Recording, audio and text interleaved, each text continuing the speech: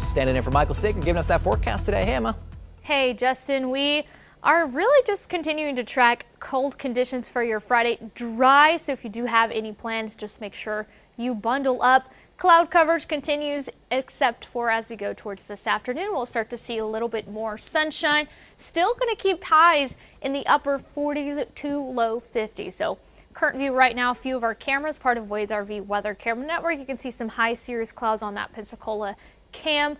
Of course, like I mentioned, we'll start to see a little bit more sunshine, but the winds all are calm out of the north, and that's what's keeping those wind chill values in check. Here, 29 degrees as a wind chill in Tulsa, 28, Bartlesville, Coffeyville at 26. That's what it feels like as you go outdoors.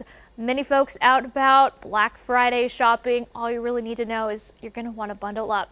As we go towards this afternoon, fewer northern counties will struggle. We're looking at the 40s as highs here. Tulsa, 51 degrees, while some southern counties near 60 degrees. McAllister, 57 as your high.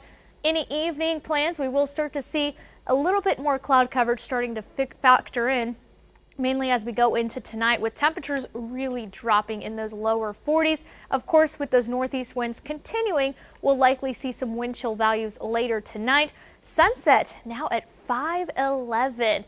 Of course, today we also have OU versus TCU. Kickoff is at 11 in Norman. If you are heading out there, just grab the jackets, the coats, grab a blanket as well. Temperatures will stay in those mid 40s throughout the majority of the game, just barely reaching those lower 50s with breezy north-northeast winds 10 to 20 miles per hour with mostly sunny skies. For this coming weekend, a nice time to stay indoors. Maybe if you have yet to bring out that Christmas decor, would be nice indoor weather. Lots of cloud coverage for your Saturday. Temperatures in the 50s, dry most of the day, but as we go into late Saturday, early hours on Sunday, we are tracking a storm system that's going to be providing some cold rain for us here across Green Country. Well, a few folks, mainly in central Oklahoma, could be dealing with some wintry mix. So timing this out, this is about Saturday 4 o'clock. We'll start to see some light rain moving into the area, and then it's going to be a little bit more widespread. The majority of Green Country,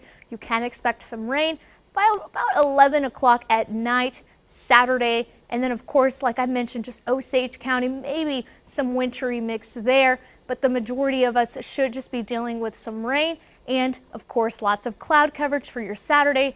By late Sunday morning, will be dry, dealing with partly cloudy skies. Northwest winds, however, will be breezy, 10 to 25 miles per hour with highs in the mid 40s. Unfortunately,